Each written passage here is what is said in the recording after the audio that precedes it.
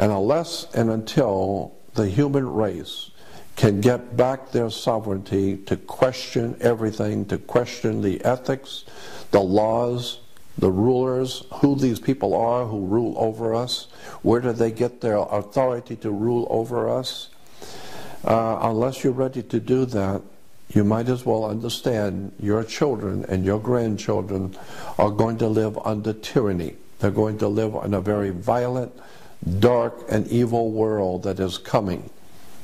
And so I believe that the only hope for the human race is for a spiritual and intellectual renaissance where people begin to question everything. Do not accept anything from anyone unless you can prove it to yourself. Because there's a lot of people out there with a lot of money and very powerful people who will lie to you through their teeth and couldn't care less because they have no respect for you and they know that you're going to buy anything they say and therefore they will have their way with you.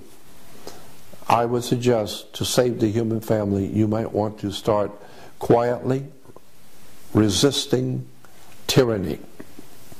Begin to question everything. Read, study, find out how commerce works.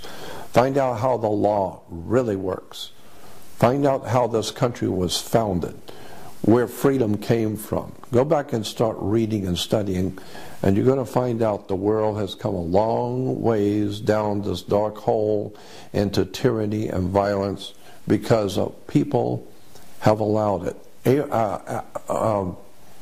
It was Albert Einstein who said, the world is a very dangerous place, not because bad people do bad things, but because the rest of humanity does nothing.